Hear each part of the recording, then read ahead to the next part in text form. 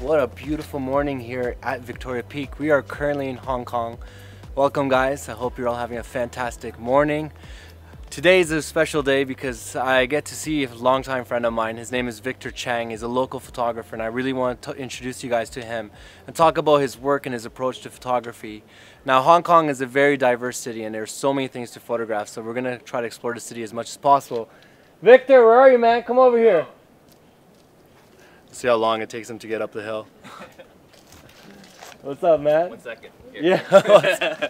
How's it going, Alen? Good to see you, man. Good seeing you again. So Victor was actually born here in Hong Kong, and he moved to Toronto when he was 2 years old? 3. 3 years old? Close enough. So he was raised in Toronto for the most part, and then he and I became friends there. Yeah. And then we really started talking about photography, about, you know, the way that we saw the world in terms of art and how we want to go about creating our own work and trying to be as diverse as possible and stand out. And he, throughout that process, developed this really unique perspective, which I kind of, you want to describe how your work is? What I do is I make things really bright and natural. I keep the color tones really saturated. The red and blues are bumped up as high as I can. But I keep it bright and very whimsical style feeling. Whether it be like a very big chaotic background, I put a little person in tiny in the middle of it. I make that pop out, and instead of people saying wow, they go wow, you know. So it's like, the best way to describe it, I would say, is like chaotic order in the minimalistic sense. So you have a person, but then the background is this kind of crazy environment, these architectural buildings, and you also diversify in the sense that it's not just architecture. He also goes into these extreme landscapes and he photographs them as well. Hence why I wanted to come up here, even though it's a very foggy day. I don't know why we're here today. It's like super muddy and wet. Our shoes are all dirty, you know. White shoes. We didn't even coordinate our outfits, I don't but know somehow what's going on. We're wearing white shoes. We're wearing dark colors. It's okay. It's a new trend. Yeah. We're gonna start new trends here, right? So today we have to go see a bunch of different spots. Yeah. You made a list of places that he wants to take me to. What's the first spot we're gonna go to? So the first spot, a very popular spot in Hong Kong, it's called Monster Mansion, aka Quarry Bay Station. I've seen she's always on Instagram before. It's popular, it's overdone, but you know. It is really overdone, but you know what? It's okay because we're gonna come there with a fresh new perspective and hopefully create some really awesome content for you guys to check out. It's really foggy up here, so there's not much for us to kind of photograph. So let's head down. Let's do it. All right, guys. See you soon.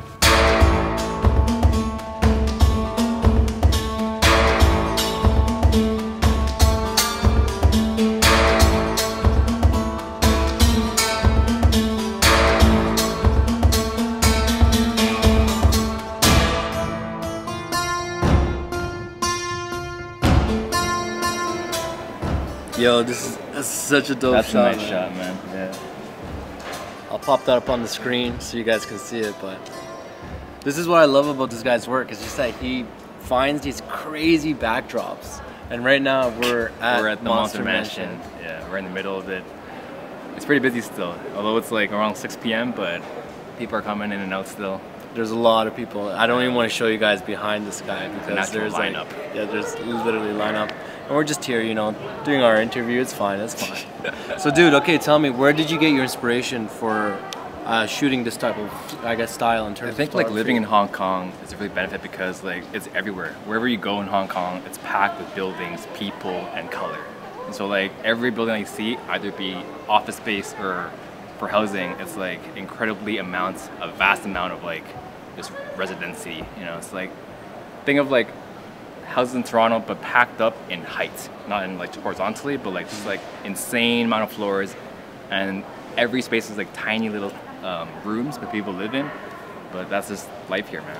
So basically, I guess your inspiration started here, but what if you weren't in a place like this? What would be your suggestions for someone who maybe lives in like a different part of the world that doesn't have this abundance of architecture and this really vastness of it? I would say like find that niche thing that people like about your content and just go for that. So if you're posting like flat lays, posting like food or whatever it is, if you don't have like this abundance of architecture in your area, find what works for you and just go for that thing only. And when did you start shooting on the ESR? I got this about 2 months ago. It's a new Canon mirrorless camera. It's light, so it's good for traveling. It has a flip screen, so it's good for vlogging too. I know. This would save me so much time. You guys know my struggles when it comes to focusing. Heavy, I just like a toy for him. This is a toy. I think that's what I mentioned this a lot of times in my videos, that I have difficulty switching over to mirrorless because of the weight. I like having a heavy camera, but I won't lie, it is nice to have one that is kind of lightweight and it's you know good, man. practical. Like you can walk in your around backpack with it. and it's light, you know. Yeah. You don't have to carry a tripod and then the whole 1DX. Dude, how many times have you actually been to the spot? I feel like this guy comes here all the time. And honestly, when I moved here, at least every weekend I was here. Like whenever someone come from Paris or New York, I would bring them right here because this is like the spot to be in Hong Kong, and it's like really popular. So if you don't come here, probably very much never been to Hong Kong if you don't come here.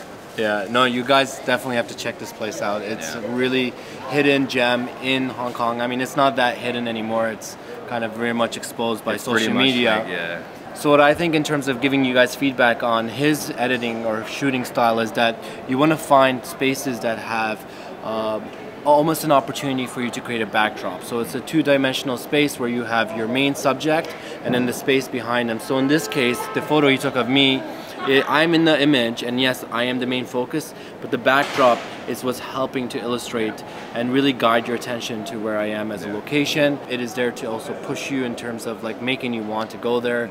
They're very much, I don't want to say they're touristic photos that you take, but they make you want to go to those destinations. You know, they really pull you in. It's like you can almost feel like you could be you. Yeah. And I like that. You know, it's realistic. Some of my photos are a little bit more extreme. I don't feel like no one can just kind of go on a mountaintop, you know, but like I think that's important, is like you create content that people can feel like they could do.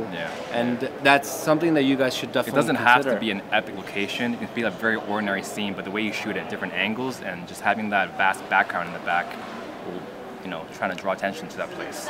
And another thing he really focuses on is colors. So as you guys can tell, this building is very colorful. It has this really nice aqua kind of faded blue, the reds that pop, and then when you go to edit it in this post-production, he really focuses on color. He highlights color and makes it prominent, and that's a way to keep that consistency in his style. And whenever I see your photo pop up on my feed, I'm like, I know it's his, because it's like, it's colorful. Of course, yeah. I mean, I've been following you for how many years now? I mean, but we're real life friends, right? And that's important, real life friends, guys.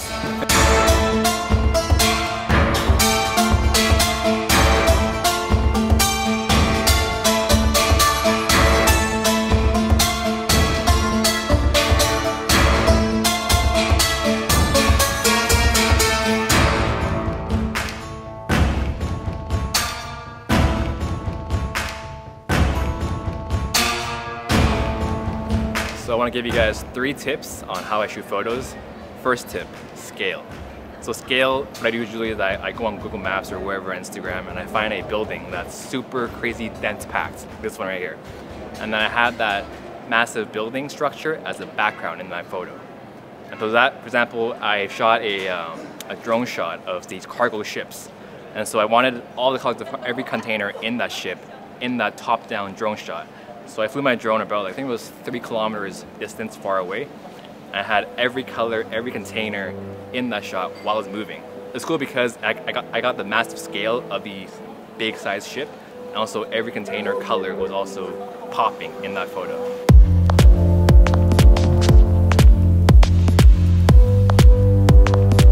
Another example is that I went to a part of town called Zhengguano in Hong Kong, and they had these massive 84 stories buildings where you can drone up and get a straight facade shot of every window looking identical to each other. And being in Hong Kong, that's pretty much everywhere in Hong Kong, but in Zhengguano especially, you can get a lot of that. And so that's the first tip. So tip number 2 is called rule of thirds. And so what I do is that when I had the scale, the background that I have, I usually put a model or a person or a stranger, or whoever it is that walks by the shot, in the middle of the shot, and it could be very tiny because I want it to be a silhouette. So whether it be my girlfriend or whoever it is, either the back of their head with a hat on, it gives that scale of the building being massive and the person in the foreground very tiny. So it gives kind of that comparison between the shot. To get that shot, I usually shoot with either my 24-70 lens or a wide lens. I have a 1740 millimeter, and so you can stand back, way back in the shot. Don't worry about if it's skewed up and not vertical. You can fix that in Lightroom. You can kind of like pan it back towards the to align the straightness of all the lines. But that's my rule of thirds tip for you guys. My third tip is symmetry, because symmetry makes every photo, well, first for me, I have OCD in like symmetry. I have every photo perfectly in the middle lined up because I like to have things equally balanced left and right. And so for a tip, you guys, if you guys have a camera like me, I have to have my camera settings on my grid pattern, so I have these perfectly lines left and right on the X and Y axis so that when I shoot, I can see that middle point of like, let's say, that wind on the left, wind on the right, I have that line in the middle. And so whether it be I'm standing in the left side, if it's not too straight, I move a little to the left, move a bit to the right. All right, so I get that. Listen. We're running out of time. It's getting late. Clearly really dark right now. I kind of disappeared. disappeared. I'm sorry, guys. This place is incredible. I had to just photograph it as much as I could. Can we get a copy first? I mean, for you, let's do it. Okay, fine. Let's do it.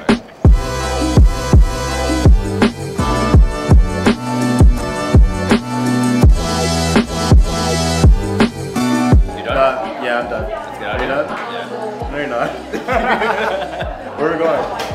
Next stop, Temple Street. Temple Street. You guys ready for it? Let's do it. Go.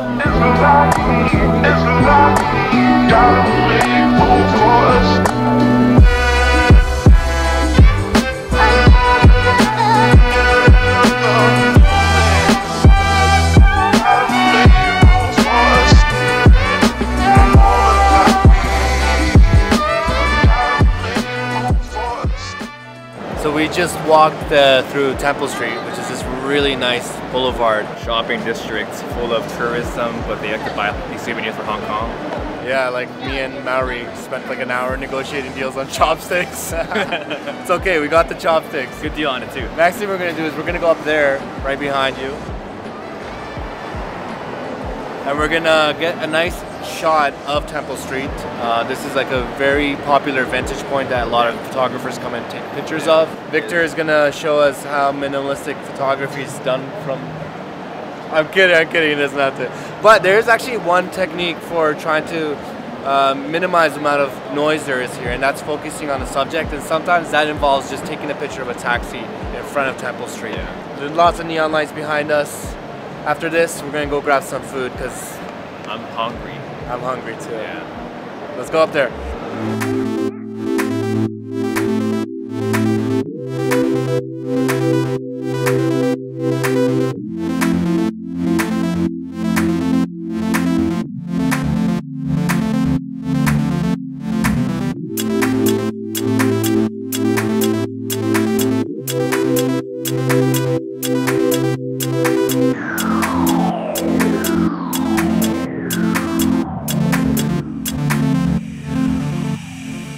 So we're here at the lookout that presents basically Temple Street and it's all its glory, beautiful street, lit up.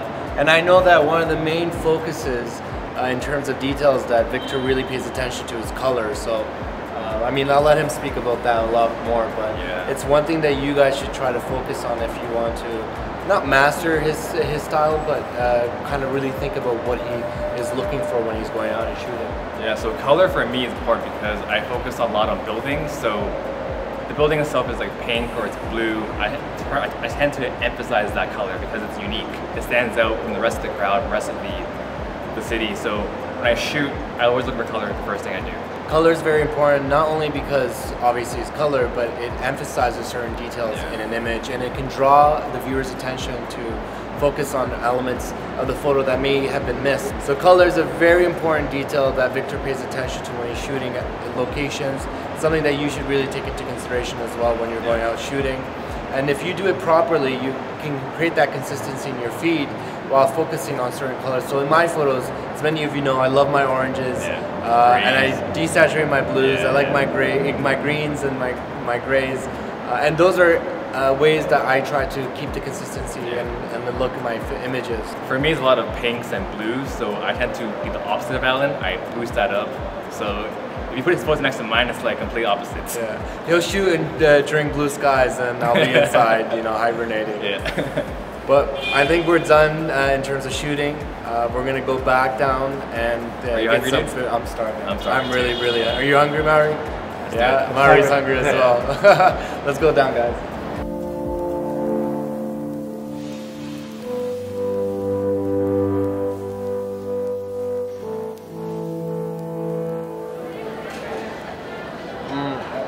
The street food here is Absolutely. Good? Oh man, Man, I feel the best right now because like my hunger level was just like. so good, man. Like after all this spots being shot, this is the best thing that happened today for me. No, honestly, it's been incredible. Thank you so much, man. I really appreciate it, bro. Yeah. It's always a pleasure to see this guy. I hope he gave you guys some useful tips on how you can improve your photography. I'm gonna leave his information in the bio, so make sure you guys check out his account. Go subscribe to his YouTube channel. He just started a YouTube channel with his girlfriend. Yeah, man. And he's doing some really incredible stuff here in Hong Kong, and Thank you. hopefully I'll see you. Yeah, you'll be in Toronto. I'll be in soon. Toronto in a month, so yeah. All right, guys. As always, remember to like, subscribe, and comment. Cheers. I'll see you guys all next week. Peace.